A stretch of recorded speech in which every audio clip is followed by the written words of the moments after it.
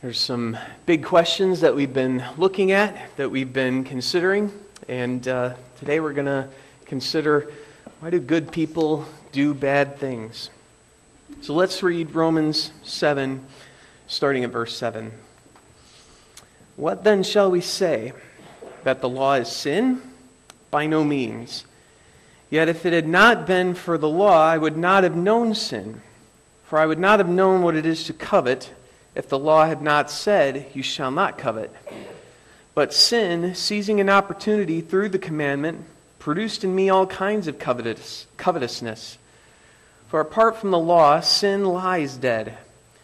I was once alive apart from the law, but when the commandment came, sin came alive and I died. The very commandment that promised life proved to be death to me. For sin, seizing an opportunity through the commandment, deceived me, and through it killed me. So the law is holy, and the commandment is holy and righteous and good. Did that which is good then bring death to me? By no means. It was sin producing death in me through what is good, in order that sin might be shown to be sin, and that through the commandment might become sinful beyond measure. For we know that the law is spiritual, but I am of the flesh, sold under sin.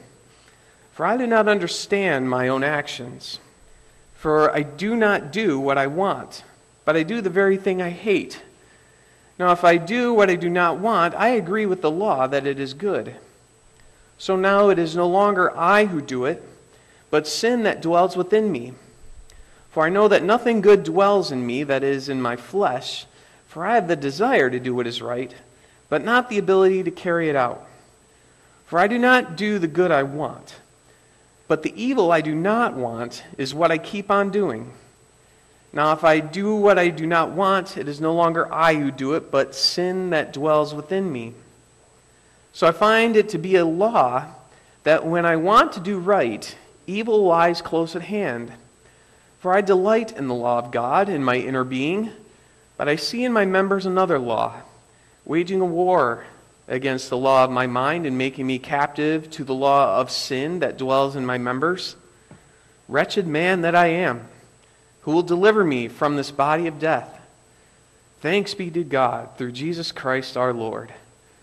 So then I myself serve the law of God with my mind, but with my flesh I serve the law of sin.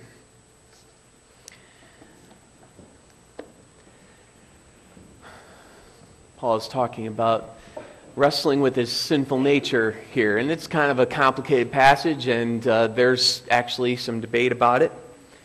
But I want to say a couple things before we say much about this passage here. In the strict sense of the word good, nobody is good. All of us are sinful, and we've all turned away from God. So in Romans 3:10 through 18, it says, as it is written, none is righteous, no, not one. No one understands, no one seeks for God. All have turned aside, together they have become worthless. No one does good, not even one. Their throat is an open grave. They use their tongues to deceive. The venom of asps is under their lips. Their mouth is full of curses and bitterness. Their feet are swift to shed blood, and their paths are ruin and misery. And the way of peace they have not known. There is no fear of God before their eyes.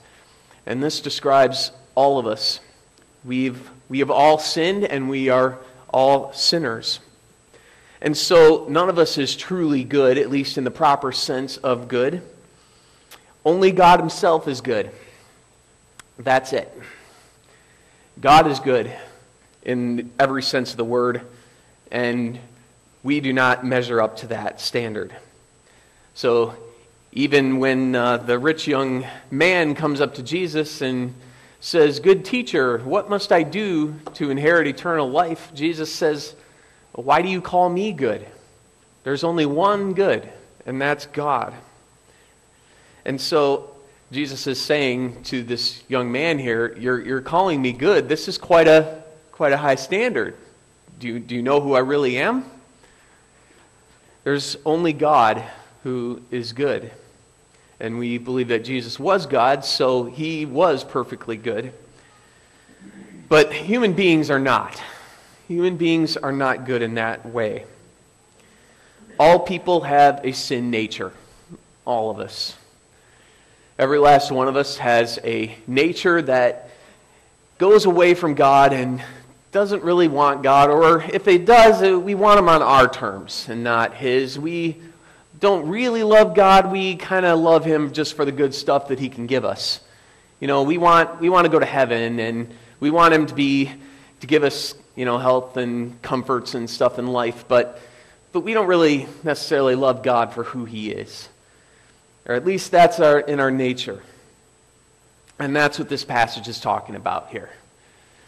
Paul is talking about the way he wrestles with his own sin nature. When I want to do good, evil is right there with me. Even when I do good deeds, I find selfishness there. I find pride. I do good deeds because I'm a good person or because I want to get something back. And so, even when we're doing good, there's still some mixed motives in there. So, even the Apostle Paul continued to battle his sinful nature. Now, I do want to put a little note here saying that there is some debate about this passage. There's some different ways that people understand it. But one of the main ways is that this is Paul wrestling with his sinful nature and saying, "What a wretched man I am. Who will rescue me from this body of death? Thanks be to God." So that we are rescued from our sinful nature. One day, we will have new bodies. We believe that our soul, when we die, our soul goes to be with the Lord. But then when Jesus comes back, our souls will be reunited with our bodies and we will rise again. And so we will be rescued from this sinful nature. So let's look here at the screen and let's answer this together. In the Apostles' Creed, we talk about the forgiveness of sins. What do you believe concerning the forgiveness of sins? I believe that God, because of Christ's atonement, will never hold against me any of my sins, nor my sinful nature, which I need to struggle against all my life. Rather, in His grace, God grants me the righteousness of Christ to free me forever from judgment. You notice where it says there, God will never hold against me any of my sins, nor my sinful nature, which I need to struggle against all my life. This is going to be an ongoing thing for all of us, as it was for the Apostle Paul himself. We're always going to have to struggle with this sinful nature here. So that even our righteous acts, even our best acts are like filthy rags. There's a verse in Isaiah 64 that says it that way. We have all become like one who is unclean, and all our righteous deeds are like a polluted garment. So even when we are doing good, we have those mixed motives there. We have that selfishness. We have pride, among other things perhaps. And so we can never be truly good on our own. We need God always. And as he says in verse 21, so I find it to be a law that when I want to do right, evil lies close at hand.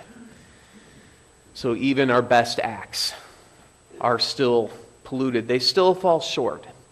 So, in other words, we have this sinful nature. And we're always going to have it until Christ comes again and we are redeemed and our bodies are made new. So as we have this sinful nature, even the best of us here, there's a kind of a phrase that comes to my mind quite often to describe what's going on in myself or others. And it's, all of us are capable of all kinds of evil. Because we have a sin nature, and that's always there, and we got to struggle against it. There's always that capacity for all kinds of evil in every one of us. We might not like to think about that, but I know that even just looking back in my life, I've been surprised at what I've been capable of doing. I never thought I'd be capable of doing that. but I did. And I've known a lot of other people. I'd never really thought that so-and-so would do something like that, but they did. And so this is kind of a helpful maxim for me. All of us are capable of all kinds of evil. If you look at the Bible, all the great saints of the Bible fell into terrible sins. All of them. Years back, I did a whole sermon series on perfect people, and I went through all of the key heroes of faith, and we looked at their failings and how these people were not good on their own. It's not because that they were wonderful people. It's because of what God did through them and because of their faith. So if you look back in the Bible, Abraham, he basically prostituted his wife Sarah to Pharaoh so that he could get lots of goods from Pharaoh and so that he could have this sense of security. There's a story about that. A lot of us know about King David. David had an affair with a married woman, and when she became pregnant, he arranged for the husband to be accidentally killed in battle. That was David. How about the Apostle Peter? Peter denied that he knew Jesus 3 times when just moments before he had promised Jesus, even if all fall away from you, I never will. And Jesus said, yeah, well, you're going to disown me 3 times this very night before the rooster crows. And he says, well, even if I have to die with you, I will never disown you. Well, wasn't that long. And he did. When Jesus was arrested, all the disciples deserted him and fled. At the Last Supper, all of the disciples, they were still arguing about who was the greatest, even at the Last Supper, it says. They still were very selfish there.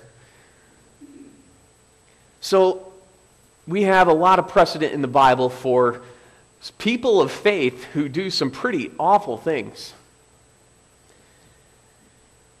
But even for people who don't take the Bible as God's word, there is a lot of evidence out there to demonstrate our sinful nature. A lot.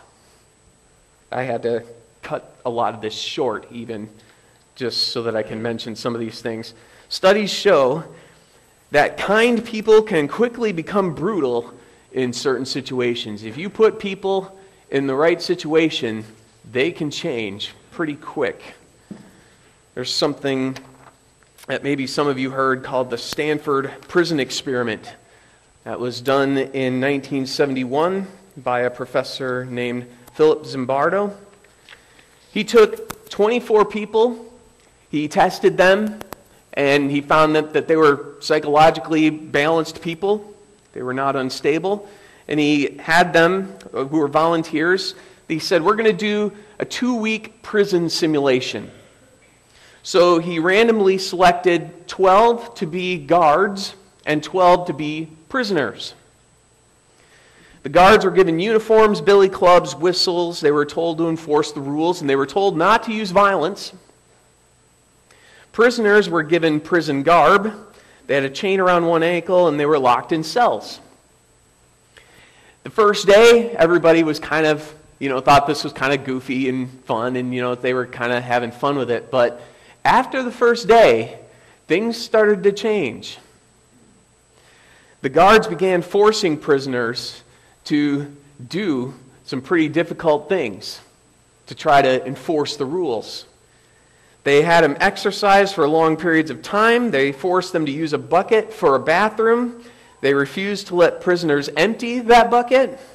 They removed the mattresses so that they had to sleep on the cold concrete. They forced them to go around naked. Just stuff like that. And by day 6, it got so out of hand that he said, we can't finish the 2 weeks. We got to stop it right now. These were regular people who turned out to be pretty brutal and merciless. And this professor said the most dramatic and distressing to us was the observation of the ease with which sadistic behavior could be elicited in individuals who are not sadistic types. People who are not sadistic can quickly become sadistic if you put them in the right situation. Ordinary people can easily be turned into killers. Very easily. A little too easily. The picture here on the screen is Reserve Police Battalion 101 in Nazi-occupied Poland. They were 500 middle-aged, working-class men from a place that was not really receptive to Nazism. They were educated and spent their formative years before Hitler came to power. They were not indoctrinated in the Nazi system. And they were instructed one day to round up a bunch of Jews and kill them all. And their commanding officer said, okay, this is going to be a tough assignment, so I'm going to let anybody who wants step out. You don't have to do this. This is going to be pretty awful. We're going to have to shoot women and children here. And of 500, 10 stepped out. As they were given more detailed instructions about what they were going to do, a couple more stepped out. When the shooting started, a couple more stepped out. But at the end of the day, about 1,500 elderly women and children were all shot dead, and about 80% spent the whole day shooting. These are regular people, not indoctrinated in the Nazi propaganda, and they became cold-blooded killers.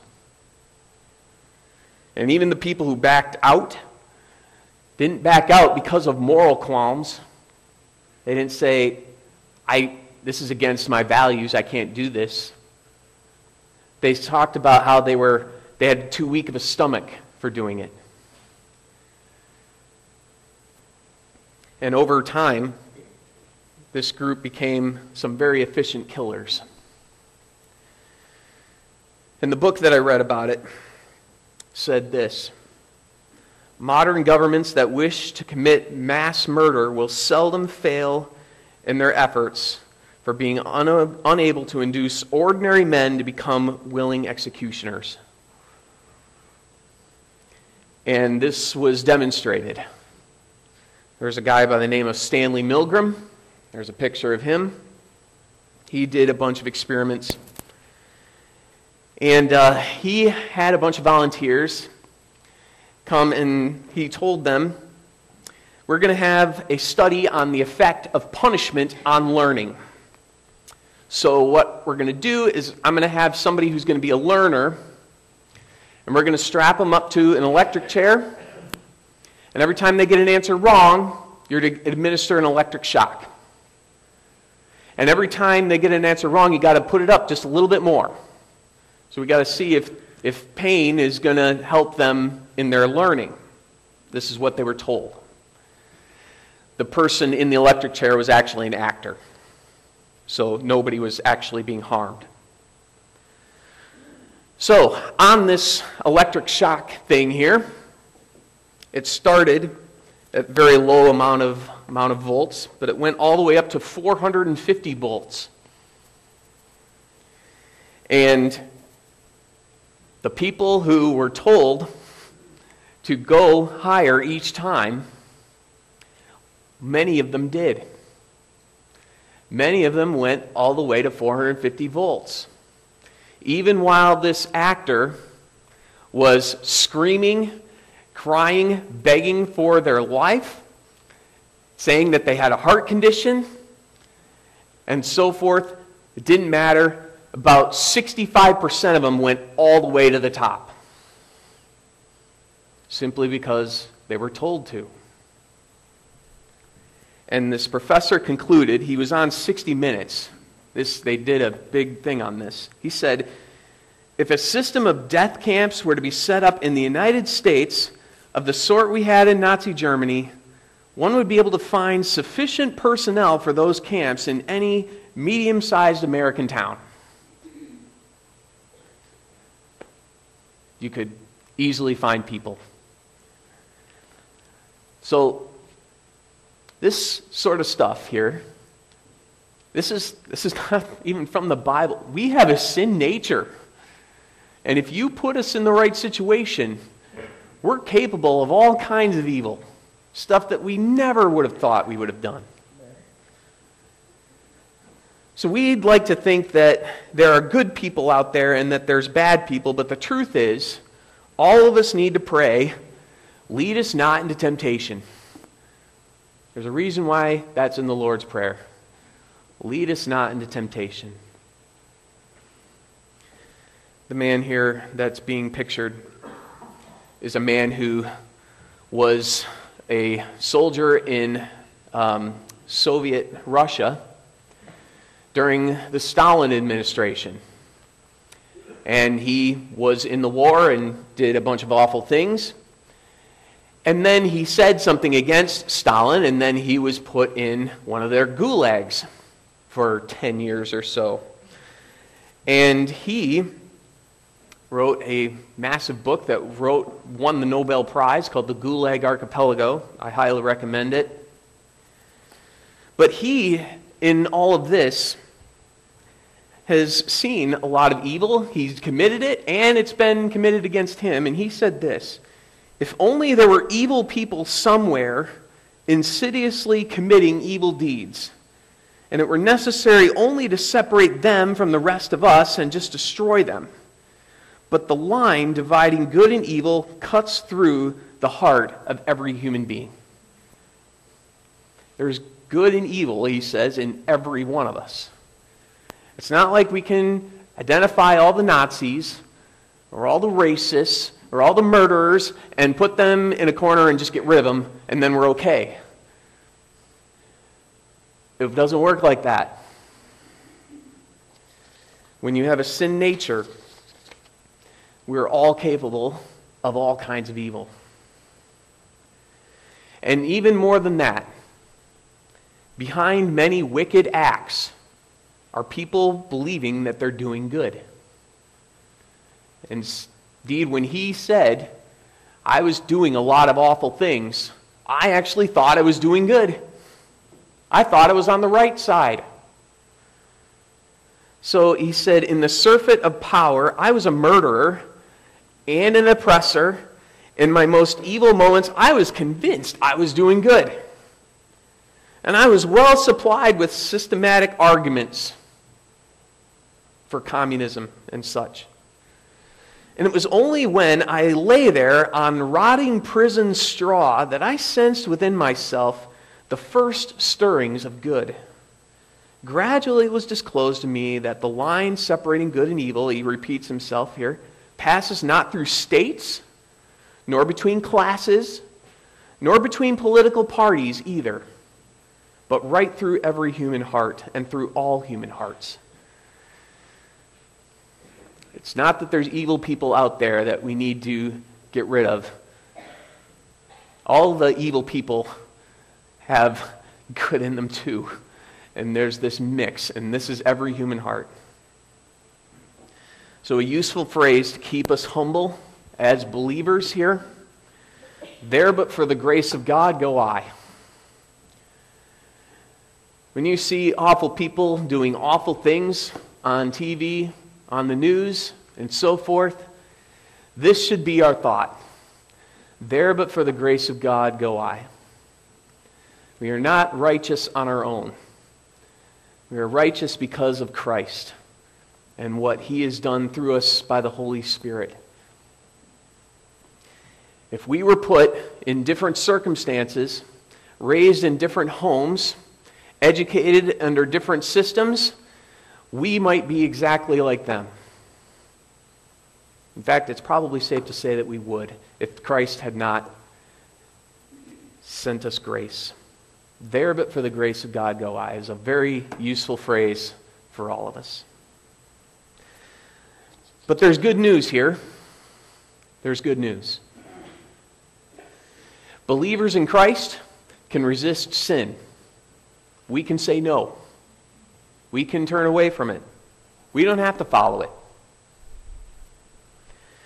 So all people, every one of us, even believers, have a sin nature, but those who belong to Christ are not bound to it. We are not slaves to it. We don't have to obey it. If you have Christ in your life, then you might say, like sometimes it is in some cartoons, you have this little angel here whispering things, and then you have this little devil here. So this is kind of what Paul's talking about in Romans 7. He says there's kind of two laws at work. I want to serve God, but I find myself serving the law of sin. So if you don't have Christ, then there's not really much of an angel there speaking to you.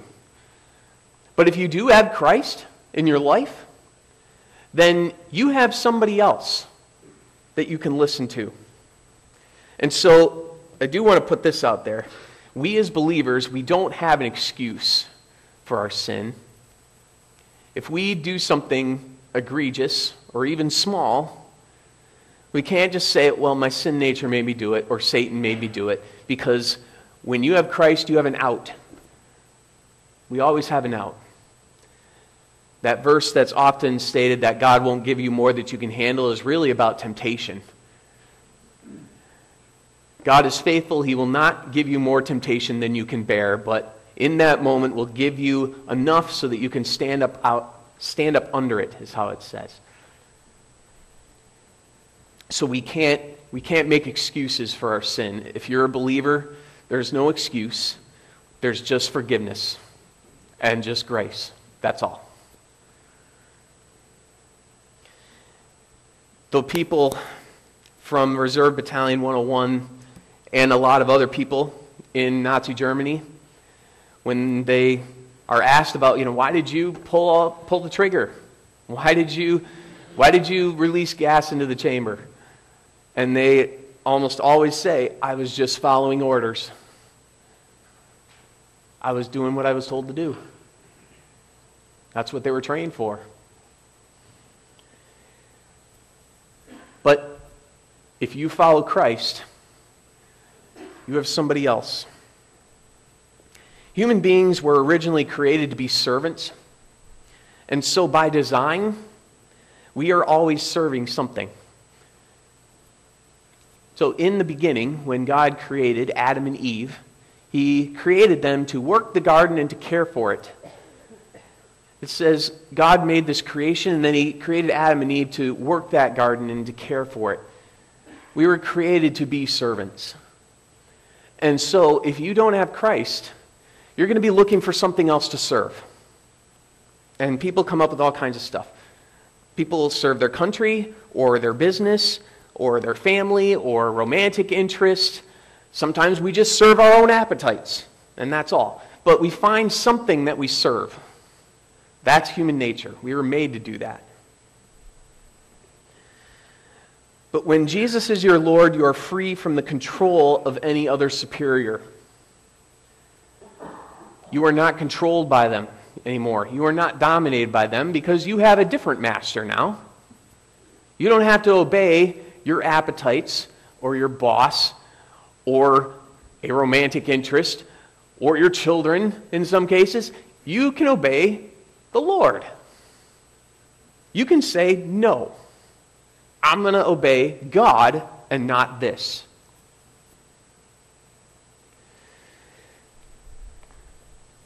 Jesus said, and this is your Bible reading track for today. Jesus answered them, truly, truly, I say to you, everyone who commits sin is a slave to sin. But if the Son sets you free, you will be free indeed. Jesus sets us free from being slaves to our sin nature. When Jesus is your Lord, you follow someone else instead of the crowd. Following the crowd is a very powerful influence. And the book that was about Reserve Battalion 101 really reinforced that. because of those people who stepped out and said, I don't want to shoot any women or children or elderly people, none of them suffered repercussions from above. They were not demoted. They were not picked on. They were not sent to the death camps at all.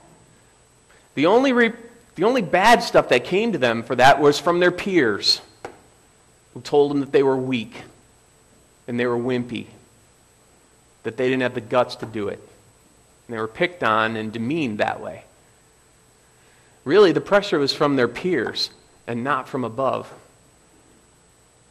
But if you follow Jesus, you don't have to follow the crowd. Everybody else could be doing something wrong, and you could stand up because you have a different master, and you could say, I'm going to follow Jesus here. I'm not going to follow all of you. You have something else to follow. When believers do bad things, the real reason is hidden idolatry. When we as believers do something bad, do something wrong, do something that we even know better not to do, the real reason is because we have idols in our hearts, somewhere hidden in there. Sometimes we're even good at keeping them from ourselves. But that's the reality of it. As I look into my own heart and I look back at my life and my mistakes, that's what I see. And I hope that you can find that too.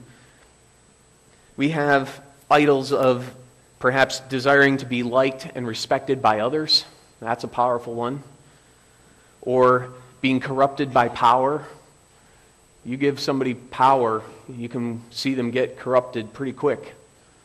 Or the lure of sex and those lusts of the flesh. Or greed for just a little bit more. I think it was Rockefeller who was asked, how much money do you need to be satisfied? And he said, just a little more. There's always just a little more. And behind every one of these idols is a path of evil acts we would otherwise never do. When you have to serve an idol, whatever it is, even the ones that might seem innocent, there's a bunch of things behind that you will be led to do that otherwise you would never think of doing. Never. And some of that would include some of the awful things that some of these people had to do. Idols are powerful. And so we as believers, we need to look inside ourselves and notice them wherever we see them before we do something truly egregious. So one final thought for you. When Stanley Milgram did that study about the electric shocks, he found that when the person telling the subject to administer a higher shock and keep going up, he found that when that person was closer by, that this person was much more likely to go all the way up. So if the person giving you the orders is closer, you're more likely to follow it. So that can work also with Christ. Stay close to Christ. The closer you are to Him, the more likely you are to follow what He says as opposed to what others say. People obey authorities that are closest. So let's stay close to Jesus with the Word, with prayer, and with the fellowship of believers. And let's pray.